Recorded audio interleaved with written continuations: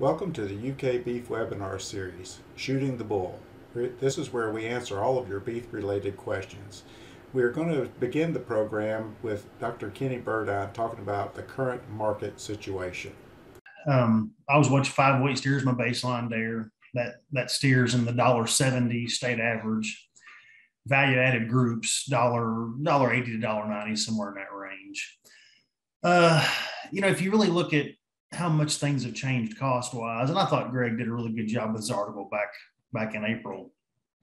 And just talked about the impact for cow-calf operations. We would need about a 30-cent difference per pound on calves this fall versus last fall to offset that. I think it's going to be tough to get there, but I think we'll be close. That same 5 weight steer sold for about $1.55 back last fall. He's 20 cents higher now. I think he'll hold pretty well between now and the end of the year. My guess is fourth quarter, he's somewhere in the $1.70 range. So I think we'll see a stronger calf market, but I don't think it's going to be quite enough to offset what we're going to pay in terms of particularly fertilizer cost on the hay side, and then what feeds purchased, and of course fuel as well. That'd be my take for what it's worth. Outlook for heavy feeders is better. Really good opportunities right now. We're moving heavy feeders already good prices, and we've got quite a bit of carrying aboard. So we could easily see, I think, another dime on these heavy feeder cattle prices between now and say October or so. So we're kind of in a weird spot, and I'm almost done, sorry, but we're kind of in a weird spot where dry weather is pulling so many cattle forward. We're losing cows left and right, but at the same time, we're still finding ways to process cattle because so many of them are moving to the marketplace. So that's kind of where we are. We're in an odd place, but there's no doubt that this is not sustainable given how many cows that we're moving, and we're going to see supply reductions big time, probably as early as second half of the year. So that's going to have price implications going forward for sure.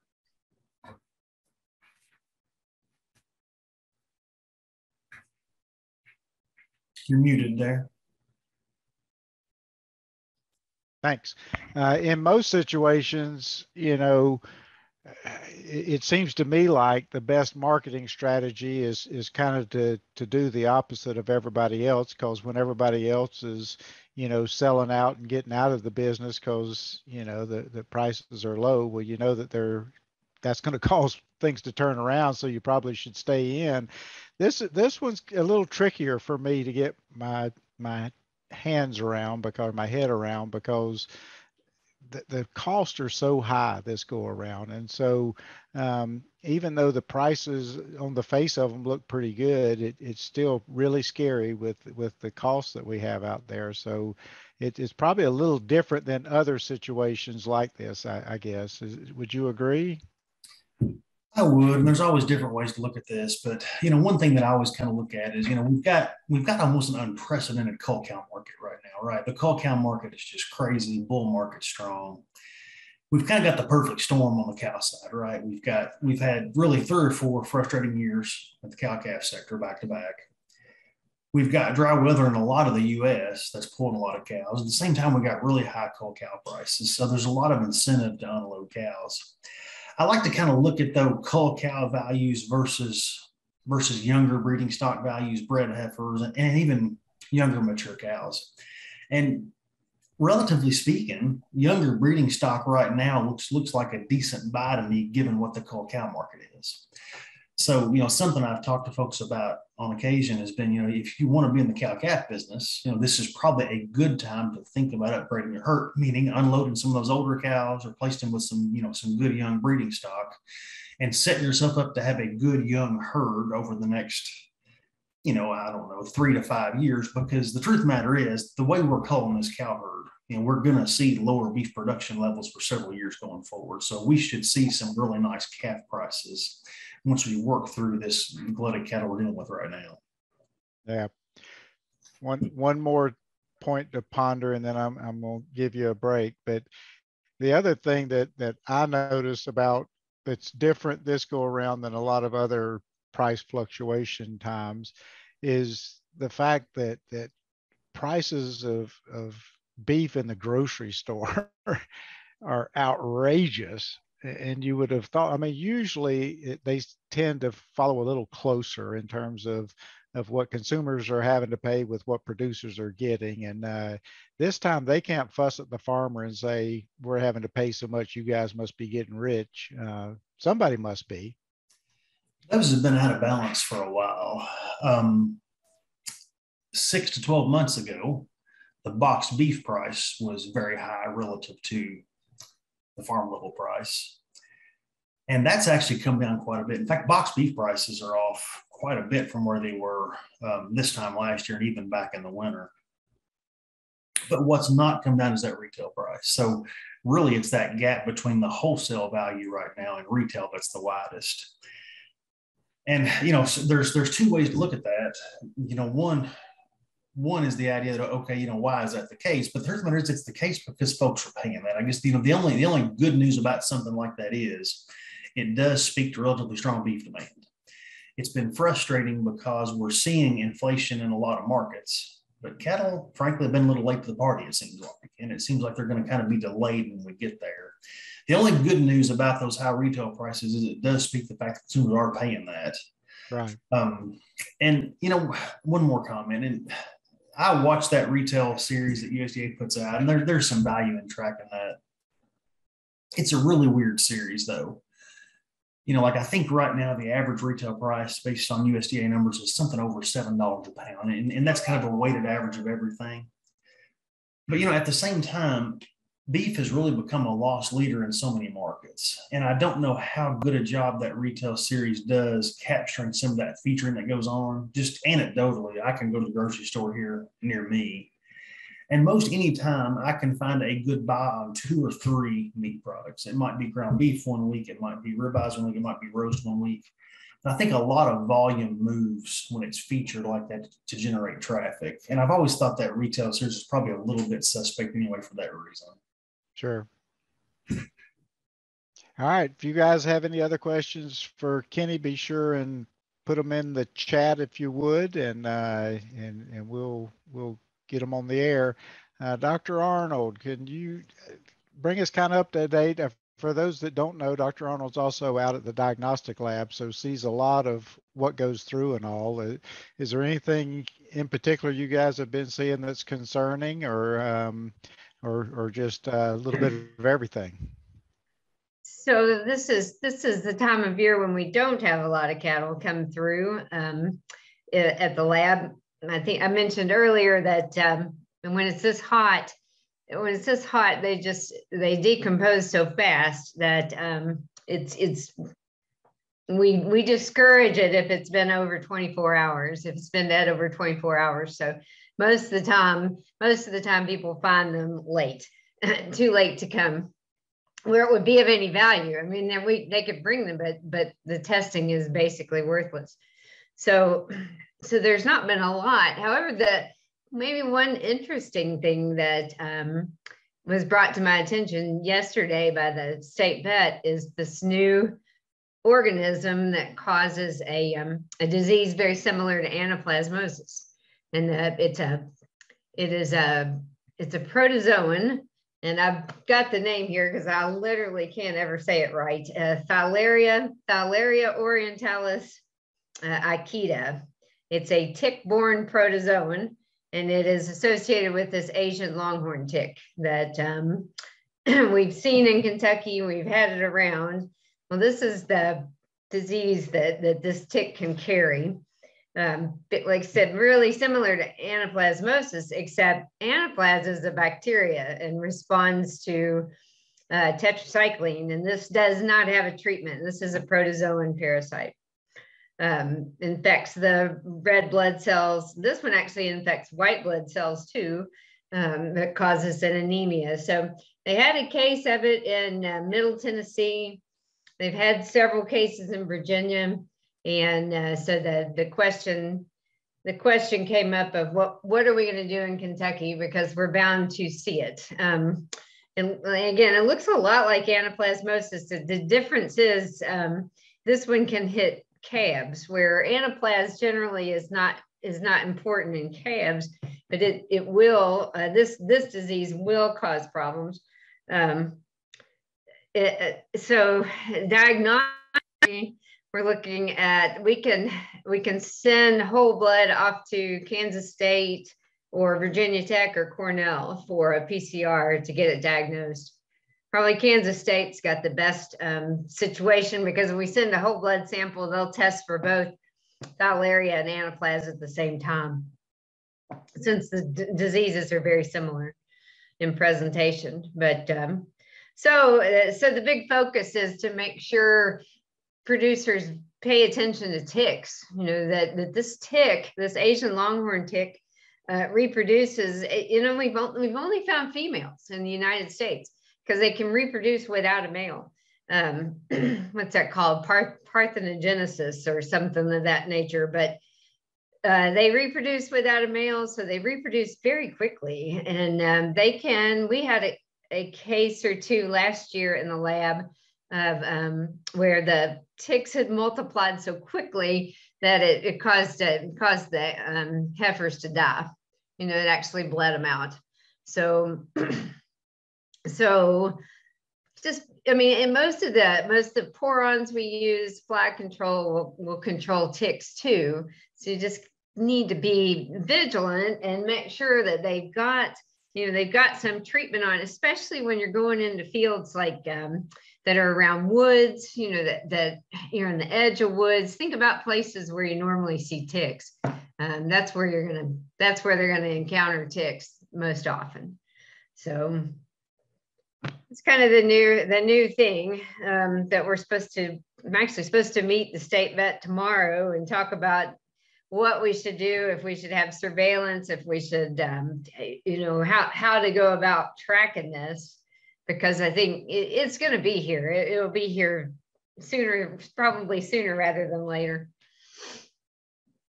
Boy, it's the whole tick thing's kind of getting a little crazy. I even saw where the entomology department at UK, you can send your ticks to them in the mail, and get back if they have any illnesses and all. I mean, that's for, I guess, humans, dogs, your cattle, whatever. Whatever, yeah. And we actually get quite a few ticks into the lab and send them over to entomology, or they come get them, one or the other. But anyway, that's something to bear in mind of things coming down the pike. We're also supposed to meet tomorrow, have a pretty good sized meeting with the state vet and stakeholders about the shortage of large animal veterinarians, which they seem to be getting fewer and farther between. And that's going to be important, because next year, all the antibiotics go off from over the counter. You know, we won't be able to get tetracycline. We won't be able to get LA200, LA300 next year. It'll all come off. It all goes under prescription. So it's going to be important at that point that you at least know one. You at least know a vet where you can get it. You get medications you need. Yeah, that is going to, that vet producer relationship is going to become even more important. I mean, we all know that it's always been important, but you're right. I mean, needing a vet for everything, that is going to increase that, hopefully improve those relationships, because they are important. Yeah. I mean, but they're few and far between for a reason. I mean, they can make so much more money in small animal. It's hard to close that gap. It's hard to close that financial gap. And I don't know how to do it. I don't know how the state can, you know, they propose maybe doing some loan forgiveness and things like that if they'll go into a shortage area. But I don't know. I don't know what the answer is. Yeah. Yep. It's a problem that's been here just about as long as I have, and I doubt it's going to go away anytime soon. It's probably gotten worse over time. So right. All right, Dr. Lehmkuhler, I'm going to pick on you. What exciting's happening in the world of nutrition these days, my friend? Well, feed prices continue to be reflective of fertilizer prices, and there's a lot of discussion and concern about potential for hay shortage. The kind of cool, wet spring we had reduced yields on some of the early cut hay. This hot weather we're having right now is going to cause some of the pastures to go dormant, and that second cutting yield may be a little bit light as well. A lot of hay was getting mowed down today. Dr. Anderson and I were over in Eastern Kentucky, and there was a lot getting mowed down on our drive over. So that is going to probably be a little lower quality. Yield will probably be there, but you know, when we look across that field and we can begin seeing the seed heads turning from green to tan, we know that the stem that's holding that seed head up has moved basically into fescue straw quality. So it's an offset of yield and quality. And I'll give you an example.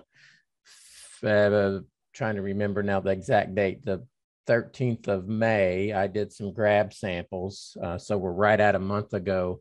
I did some grab samples in some pastures. They all came out 14 to 17% protein and in the 58 to 62 TDN range.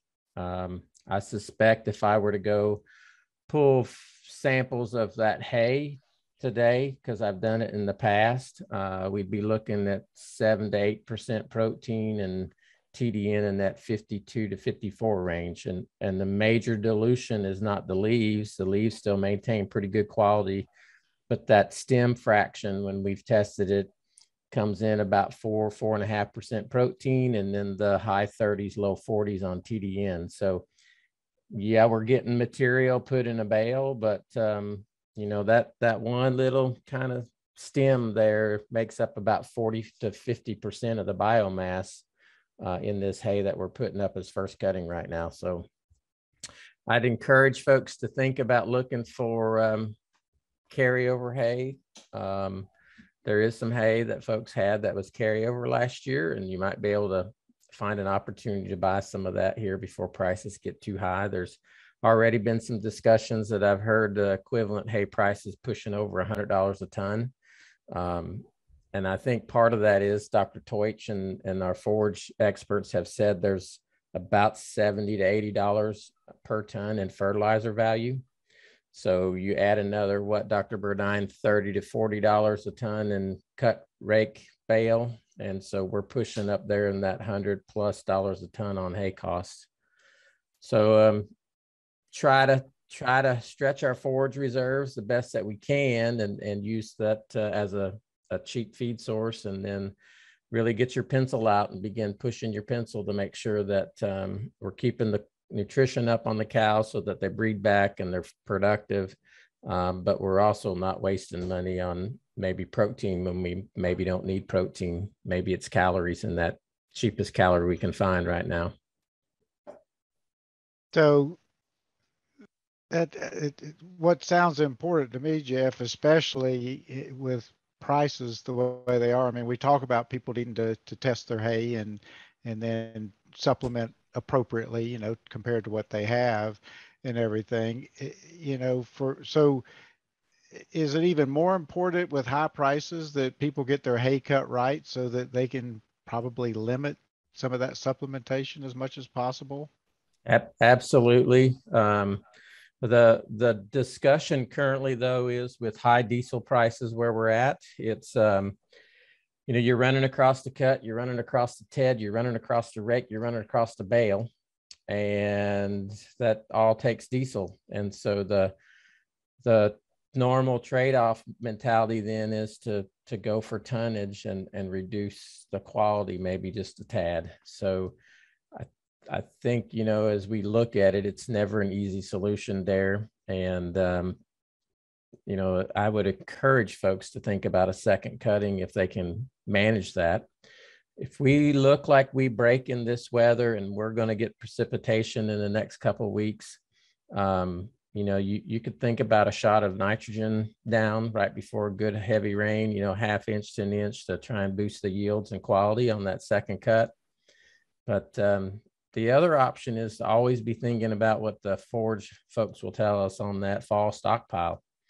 And, you know, we need to be thinking and now, because August is going to be here before we know it. And August is that prep time for thinking about stockpiling to extend that grazing into the fall and winter, especially on those.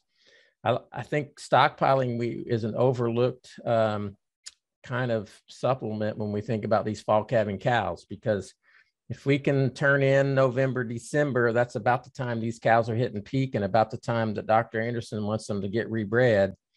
And that stockpile is almost always a couple percentage protein units higher and 3 to 4 percentage units higher in TDN. Good. Excellent points. Now, let me remind everybody, if you have any questions, put them in the chat, please. And you can just make them general and we'll figure out who they need to go to, or you can direct them to one of us specifically if you would like.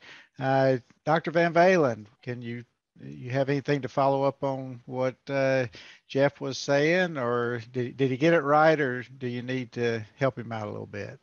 No, he got it right. But I'll emphasize a couple points. And I just ran some numbers for one of our agents this morning who had a producer that had some questions kind of based on pricing. His I think they were seeing hay prices in that 150 a ton range where they were at, and so really starting to kind of understand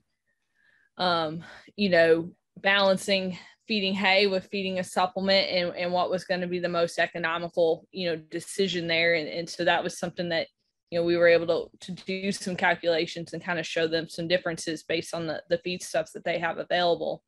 Really understanding that we've had a luxury of in the past of being able to over supplement protein with some of our feedstuffs like a distillers grain or something like that, where right now with feed costs where they are and forage production costs where they are, we really don't have that luxury to overfeed that. So being able to get the hay tested and understand exactly how much energy versus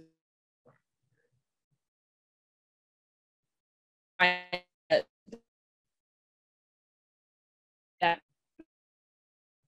which ultimately we have to do to keep condition on them and keep them breeding for us. So I would say now more than ever is time to get hay tested this year and make sure that we're making some good informed decisions as we go in.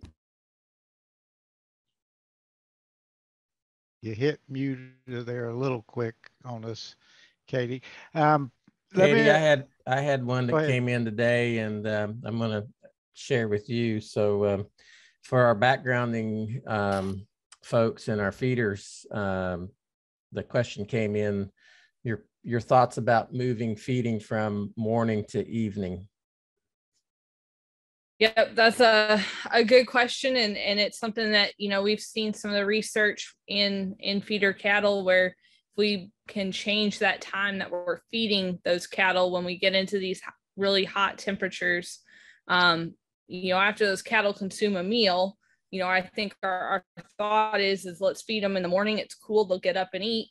Well, being ruminants, they're going to produce quite a bit of heat, and that's on a delay of several hours. So if we start doing that math now, all of a sudden they've got their heat, their peak fermentation going on in the middle of the day when it's the hottest weather-wise, and then they're also producing the most heat. So there has been some research done to look at shifting feeding to later in the afternoon or evening. So now by the time they reach that heat production or that peak of heat production, now we're later into the evening. And so, that's something that we've got some heifers that are getting supplemented right now at the station, and we're, looking at moving them over to an afternoon. And so one of the things that I do with that group is I kind of do it over a few days.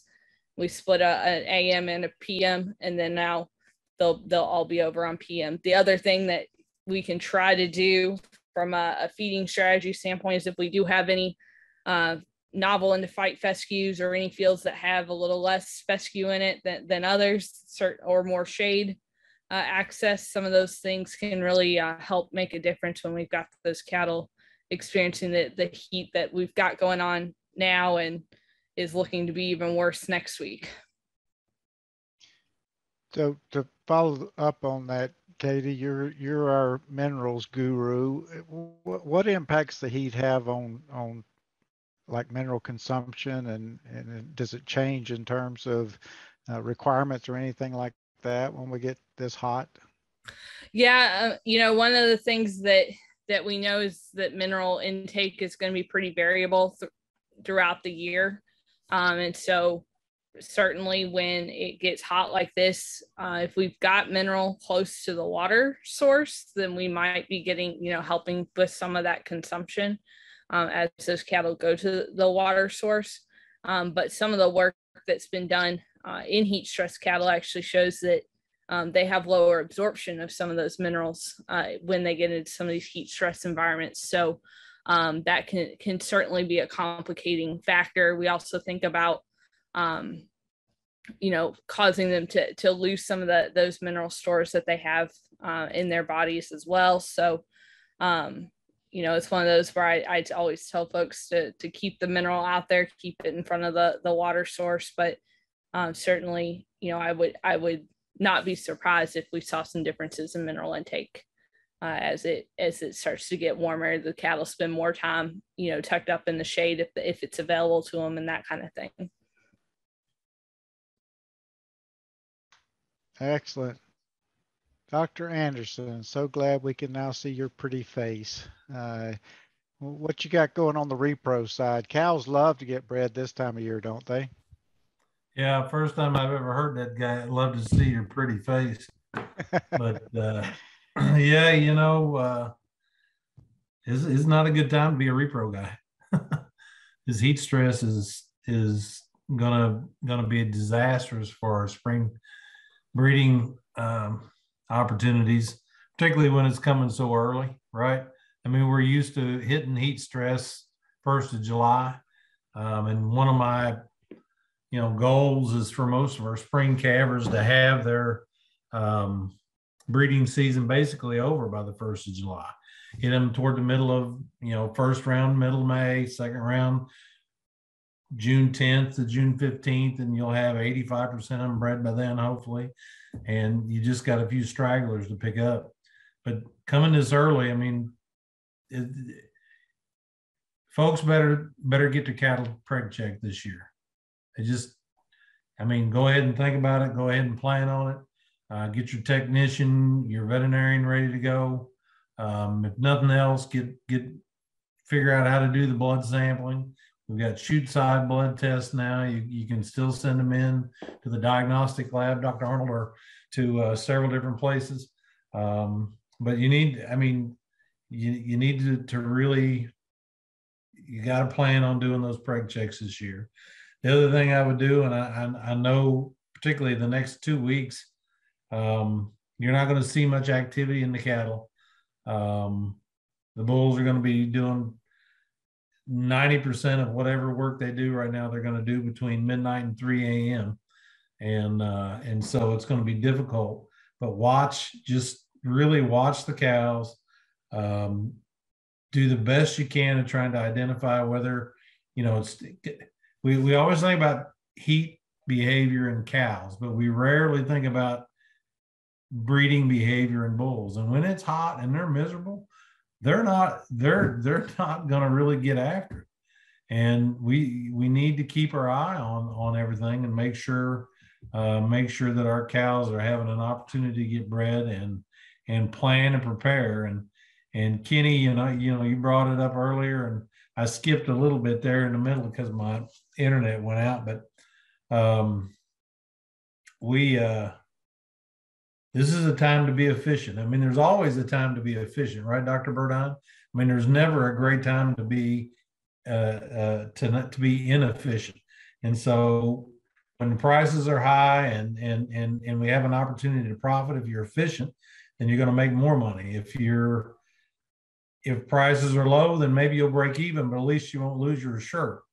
And, we really, Kenny talked about, taking an opportunity to correct your cows. You'd be amazed at how much better your cow herd gets if you cut the bottom 25% off. Okay. And, now would be an opportunity to really focus in on your efficiencies and making sure that your herd is functioning at the highest possible level. And, back, several years ago, and Jeff and Katie, I want you guys to chime in on this.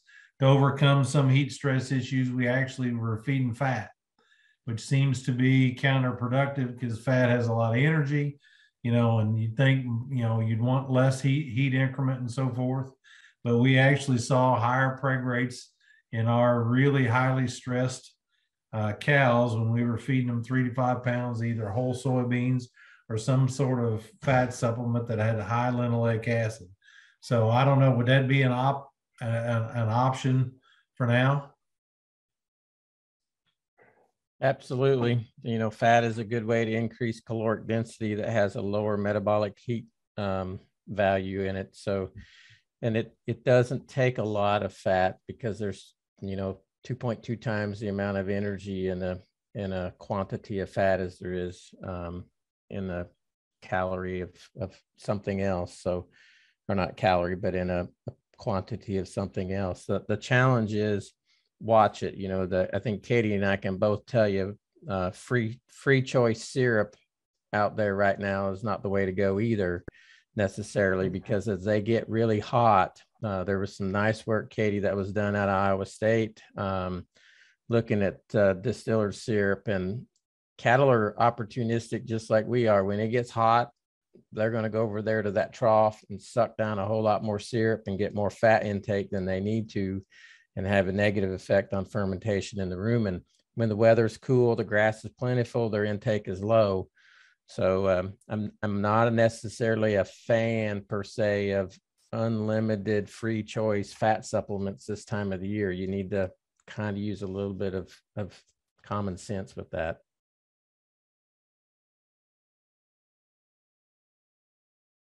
Yeah. And, one of the other things that we kind of haven't, really touched on, and this will probably bring Dr. Bullock into the conversation as well with some of the new genetic tools on this topic, but, looking at hair coat, shedding and scores, certainly those cattle that are retaining that hair coat, especially those that are black, have a harder time dealing with these heat stress events, as we move forward.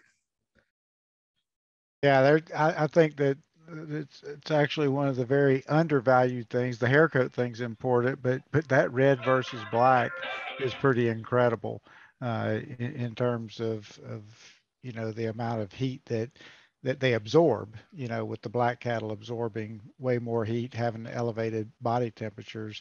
The hair coat thing, that's another one. It's a new tool that I know that Angus now has an EPD on it, and I wouldn't be surprised if others come out with it. And so it is a way to select to get better shedding in your cattle as well, which is going to continue to be an issue, I'm afraid. This I don't think this year is a one-off. I'm afraid this is what we're going to be with for a while. So we're going to have to help our cattle adapt to it. So we could wait around less and just call them when they don't breed, but I'd rather us help them adapt to it a little bit if we can. Yeah. Do you want me to go ahead and answer that question now? Yeah, that'd be great. So do you want to read it, or do you want me to read it? Oh, I'll read it. I've got it up Okay. here. So Darrh had a question come in, and it looks like it's from John Edwards, but it may be another Jay Edwards. John's a good friend of ours down in Hardin County. But anyway, it said, I had 2 first calf heifers, both fall calved and raised the calf. He waited 90 days post-calving to sink an AI, which is, a little late, but if you're jump starting your heifers calving, that's pretty normal. I did a 7-day cedar regimen and put heat patches on them, and neither one of them came in heat.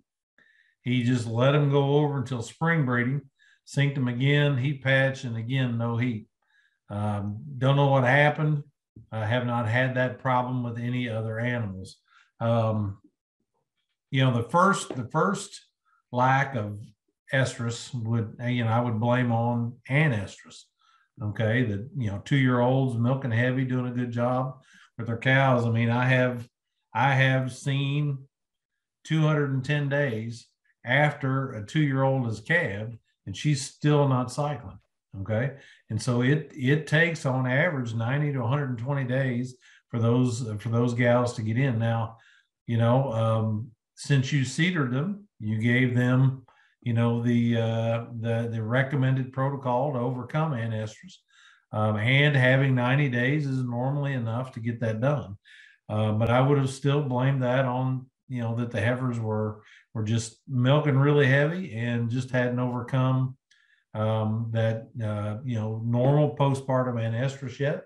Now, why they didn't come in heat in the spring, I'm not going to lie to you. That's pretty puzzling. Couple of things about it is you have a small population. There's just 2, and estrus is a behavior, and a behavior can be affected by a lot of things other than, certainly weather. Nothing's hardly going to be coming in heat now. Any sort of stressor is going to reduce an animal's ability or desire to come in heat, to show heat. Most of the time, the science is pretty clear. Most of the time they ovulate and everything normally, they just won't show estrus. And so, you said you sold them. And so that's taken care of. But, one of the things about timed AI is that sometimes the timed AI will overcome some of these issues with a lack of estrus expression. And so I would go ahead and just, when you do your 7-day seeder regimen, make sure you follow that up with a timed AI, whether that's, check heat and AI for 72 hours and clean up at 84 or whatever you want to do. But just go ahead and hit that timed AI in there at the end, and maybe that'll pick up some of these females that have a hard time coming in heat. Excellent. Thank you, sir. Kevin, are you with us, buddy? You're down there in the corner, man. Can y'all hear me? Yeah, we got you. We had the internet. Y'all hear me okay? Yeah, I think we got you. Keeping my video off to hopefully keep this internet in there going. But I'm just been sitting back and listening to the discussion, and a lot of things, as we get into these high input costs and high prices, we're just making sure, you're talking about efficiency less, trying to be efficient, trying to make sure our calves are ready to market this fall is really paramount. I know we're in the middle of this huge heat wave right now, but don't lose sight of, maybe a midsummer deworming and working. We get into, hopefully we can get on the other side of this heat and we'll catch, 50-degree morning and might be a great time to get those cows up and maybe implant and deworm those calves, do a targeted deworming, and there's some research that shows that could boost your weaning weights at weaning time. Also might be a great time to pull that bull, unless, and you maybe could couple those practices, together there. Maybe reinforce your fly control on the cow herd at the same time. So, there's some things I think, don't lose sight, don't get depressed. And it's easy to get depressed and it's high cost. I did want to just talk about, something that Kenny touched on earlier with replacement costs. We had our bred heifer sale at Guthrie in May 21st. And it's interesting what replacement, and I know this isn't an exact science by any stretch, Kenny, and I'm sure you would agree, but it was funny. I was talking to Tim Dietrich, they had a pretty large commercial female sale in, I think, the end of March, 1st of April, and they were averaging well over 2,000. And then as that next 4 or 5 weeks unfolded, a lot of bad things happened. Gas prices went up and so on. And there was a lot of negatives just in folks' lives and inflation talk and that kind of thing. And, if you looked at the Show Me heifer sales that were right before our sale in Guthrie, those prices started getting depressed and dropped below 2,000. In our sale in particular, about halfway through our sale, we were averaging that 2,000 to 2,100 clip. And then the second half of the sale, we averaged more like 17. And it was interesting to watch that. You know, we've had that sale for many years, and I know a lot of the buyers. We've got a lot of repeat buyers, and a lot of those buyers that were there. You know, again, this is a lot of anecdotal observation, but folks who would normally come and buy 15 or 20 heifers were buying 5 to 10 heifers, maybe 1 pen of heifers or 2 pens of heifers instead of 3 or 4. We had as many buyers there that actually bought, but we had a lot of conservative. I think it was a very conservative undertone to the deal, and I guess the reason I'm bringing this out is, you know, those $1,700, $1,800 heifers right now, I think, you know, in 2 years, those are going to be something we probably wish we could have jumped on. Now, it goes back to what Darrh said. Can we weather the storm and add cows to the herd right now? Here we are looking at maybe potential, you know, forage shortages and some heat to do this. But if we can take advantage of these high cow prices, upgrade the cow herd, try to keep looking long term. The long game, I think, is what our good friend there in Tennessee be able to talk on that. You know, keep the long game in mind, and you know, and plan for the future. And I know we've got to make sure and survive the present, but you know, if we keep our eye on the long ball, I you know, the way these, again, I'm not trying to predict markets, but we are selling a lot of cows, and I think in the next year or two could be some really good prices if we can survive and have our cows bred to take advantage of it, if that makes sense, you know. So, Kevin, I've always, regardless if prices are high or low, but especially when they get a little bit low, what you guys sell those really high quality females, developed females for, I think if people had any clue what it costs them to do it themselves, that they would think those were much more of a bargain than you know, you'll often hear them say, well, they sell really high down at Guthrie. Well, you try putting together that kind of cattle, that quality of cattle in that condition and all for much cheaper. And I would challenge them to do it. Well, I agree there. And I really didn't want to have this discussion to say, you know, to try to advertise our sales, so to speak. I was really, and I understand what you're saying there. You're exactly right. I mean, the amount of culling we do to get to that final product, you're dead on. But it's just interesting the times we're in. I mean, folks are just a little nervous, you know, and everybody's sort of pulling back, and you got $4 or $5 gas and fuel, and it just puts sheds a whole new light on things. And but anyway, not to dwell on the gloom, I do want to hit one last thing though. We are in September. I just want to remind everybody out there that we're having free BQCA certifications for the month of September, and that's compliments of KLMA. Our Kentucky Livestock Marketing Association is sponsoring that again. We just had one in March. We're going to have the next one for this calendar year in September. And in conjunction with that, we're going to have the same kind of activity or event, I should say, at the Kentucky Tennessee Stockyard Livestock in Guthrie. We're going to do it on this end of the state, on the western side of the state, on September 13th.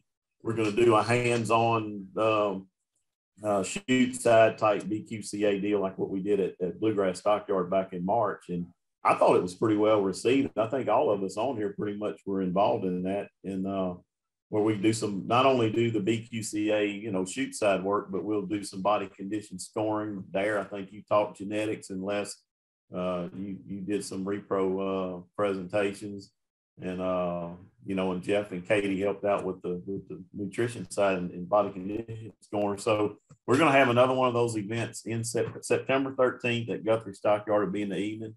I think it's timely because we're right ahead of the fall runs. And so I just wanted to kind of throw that out there and maybe get that on folks' calendar. Good. Excellent, Kevin. And also the online BQCA is free for that month too.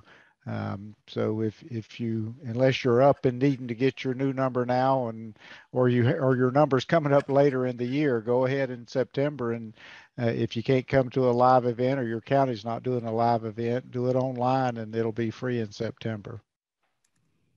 That's right. And also remember, PVAP is still available. We want to make another big run on PVAP. Our PVAP people average $85, $84, $85 per head, and those are first timers. So even in the face of all this high feed costs, at least last fall was a good time to precondition calves.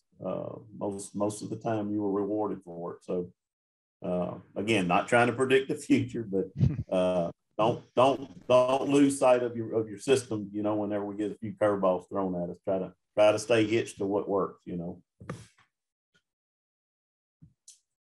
Excellent.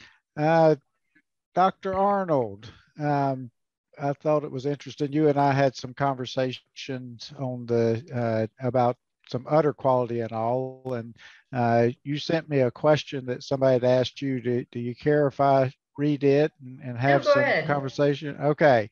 This question was, I have a cow, third calf, that has a calf on her that's 12 days old. When the mama started to bag up pre-birth, her front two teats were filled out very large. The calf is nursing, but the front teats she wouldn't really mess with, and only nursed on the back two.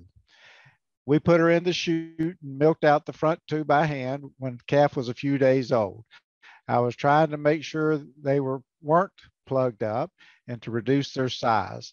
Last night, as I checked on them in the field, I noticed she is still very large on the front teats, and they are dusty compared to the back two, which are drastically smaller and cleaned off. I figure as the calf got bigger and stronger, she would nurse those front two, but as close to 2 weeks, that's not happened. Is there any danger to the mama? And then followed up with, do I need to get her up and milk her out again, or will this fix itself in time? Boy, we get plenty of udder and teat questions, don't we? I don't think we get enough. Let me make sure. I'm unmuted. I don't think there's enough attention paid to udder and teats, because people don't think about, or I don't think producers think about, the first thing that calf gets a hold of when it's born, and manure. It gets a mouthful of that as well. So so many of our problems come from that. It's they'll tell me, well, they calve on a nice, wonderful, clean pasture. And I said, well, okay, where do you feed them? And they said, well, it's pretty nasty where we feed. And they drag their udder through the mud, and then, the calf nurses. So not enough attention's paid to that milk delivery system is so important. It's so important. So what if she's got milk if the calf can't get it? And that is, here we got a situation where the cow's got two quarters basically that the calf can't use, because it sounds like it just can't get its mouth around it.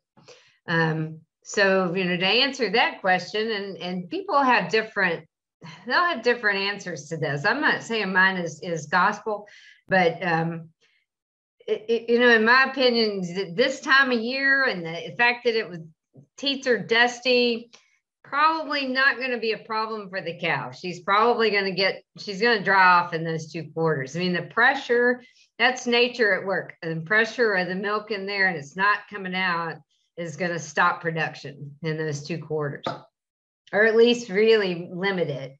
And if the calf doesn't start nursing soon, they're just going to get dry. They're going to dry off this lactation. But if there's mud, or she's standing in water or something like that, or in a muddy place, definitely those 2 quarters are at risk for mastitis. So I did tell them, make sure you kind of keep an eye on her, make sure she didn't get depressed, or you see, redness, swelling, one side maybe looks different than the other. So you still have to watch these cows to see if they develop mastitis, because they can. And to me, that is problem cows need to go. Like you say, this is a good time to get rid of problem cows. That's a problem.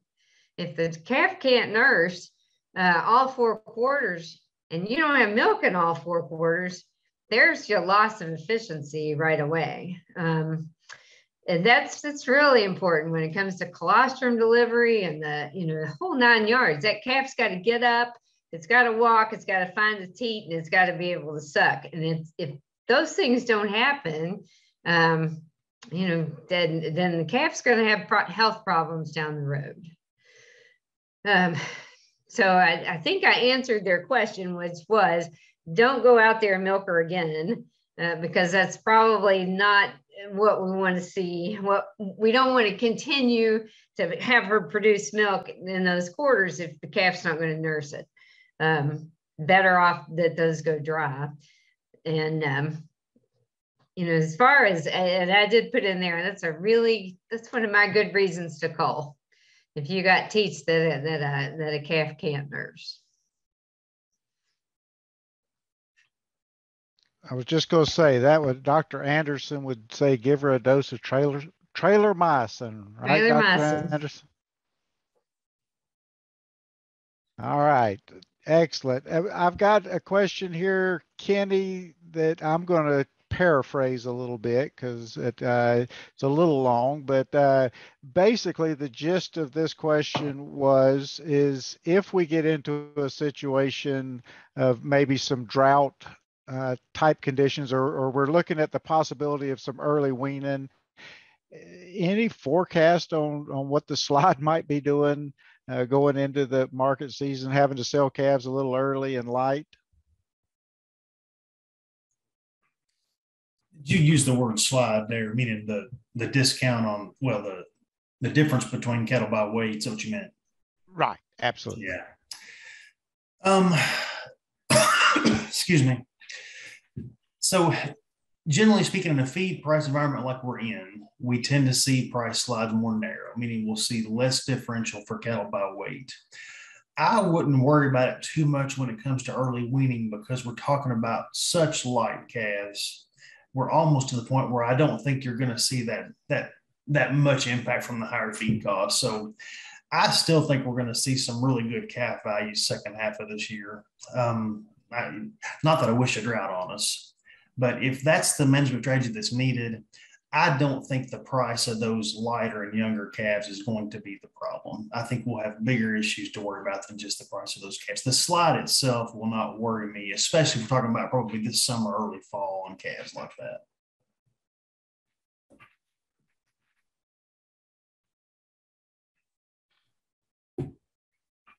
Kenny, I got a quick one for you. Exports seem to be climbing yet too. You expect that to continue? I do. It's just it's the darndest thing. So many things line up really well for this market, and it just seems like we just can't get momentum because we're pulling cattle, both cows and calves and feeders forward because of dry conditions. But a lot of things line up well. You mentioned exports. The truth of the matter is these supplies are tight. It's just a matter we've got to get through this bubble. And then given where cow numbers have been the last several years, where they are right now, the supply picture is going to look really good for the next few years. Yeah, that's interesting. I just came from the Beef Improvement Federation conference and had a couple of talks that were from folks that were kind of looking at our international situation and all. And at least those guys, Kenny, were really, really high on exports and thought that they were going to really help us out here in the short and long term, really, with prices. Absolutely. I agree. But on the downside of that is all the supply chain issues that's hitting that export market extremely tough right now too.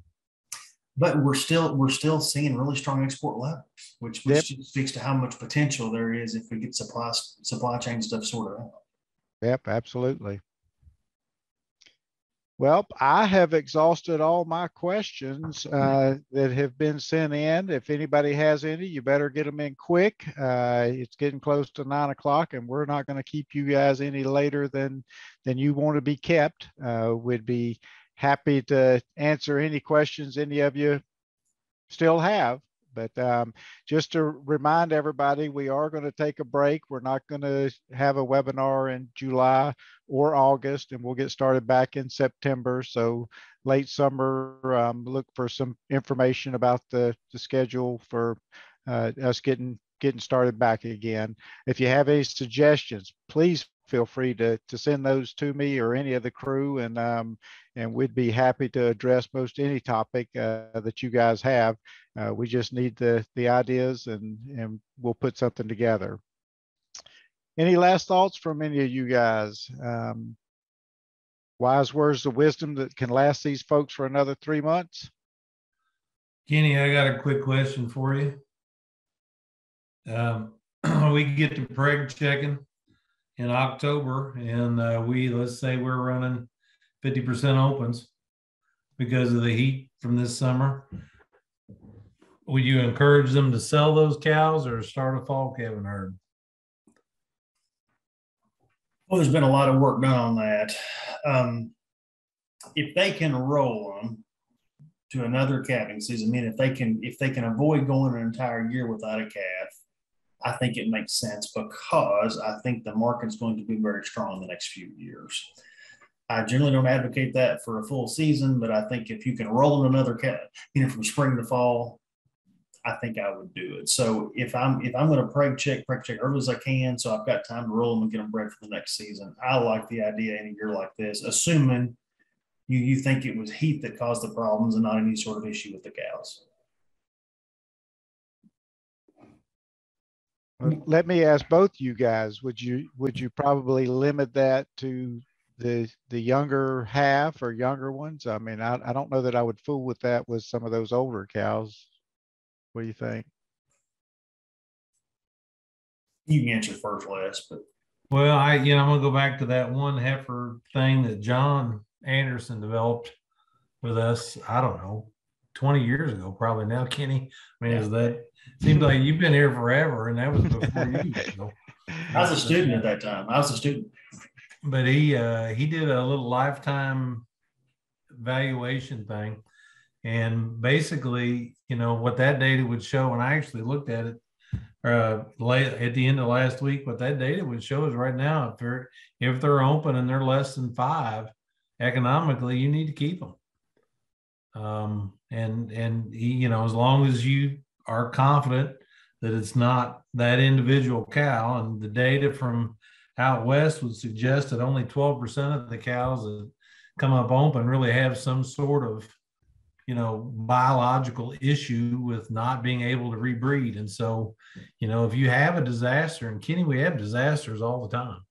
If you have a disaster, right now, I think the smart thing, particularly with where the market's at right now, the smart thing would be to hold on to those young cows, even if you have to take them a whole year, and have them prepared and ready to go for next year. But that,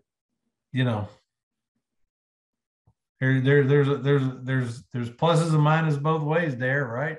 I mean, and arguments can be made both directions. So the only thing I would add, at some point you've got to argue, you got to think about, okay, if I'm thinking about a full year, am I better off to keep her another year to get that next calf, or am I better off to just cull her and start with a bred from scratch, right? That's kind of the trade-off, right? 2 years. So yeah, and well, the thing that John put in, that deal is that, starting with a bred heifer is not really necessarily starting in an easy place, because you've got to get that bred heifer rebred, and they struggle. I mean, we had that question from John. I mean, our 2-year-old struggles, so it's not like it's a an easy path to productivity for that bred heifer that you just bought. And it's really going to be 3-4 years before she reaches peak productivity.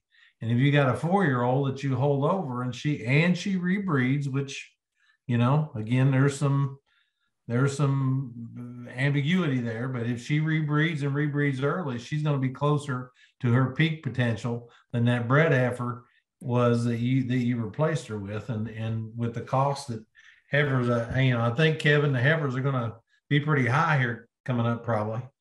And there's a lot of things to think about. I mean, it's a really interesting question to ponder, I think, for everybody. Jeff was chomping at the bits. Did you lose your enthusiasm, Jeff, or what do you want to add? I was just going to say, you know, we just bought in cull cows for research project, and we were paying 80 to 90 cents a pound. And so, you know, 1,000-pound cull cow or 1,100 pound cull cow is bringing decent money, but Kevin told us that bred heifers are bringing 1,800 to 2,000. So that depreciation value that Les just hit on is something we need to kind of ponder and think about. That even though feed costs and that are high, you know, we may have the opportunity to take her one more calving season, like Dr. Burdine said, to try and minimize that depreciation loss. Yeah, I've always argued that selling an open cow was an economic decision, not a genetic decision. Everybody wants to make it genetic, and it not that there's not a factor that's genetic, but the big part of that decision needs to be on the economics of it. Anything else, guys, for the good of the cause? No other questions coming in, so I'm going to turn everybody loose. We appreciate you coming. If you need a Cape code, as you can see on the screen, it's Beef Bull for this session. And so talk to your county agent about getting that paperwork done. They're the ones that have to sign off on that. So, but the code for that is Beef Bull. We appreciate everybody joining us. I hope everybody has a productive, safe, and comfortable summer this year, and plenty of rain and cool weather. So enjoy it, and we'll be in touch here again before September to let you know about the upcoming fall program. Take care.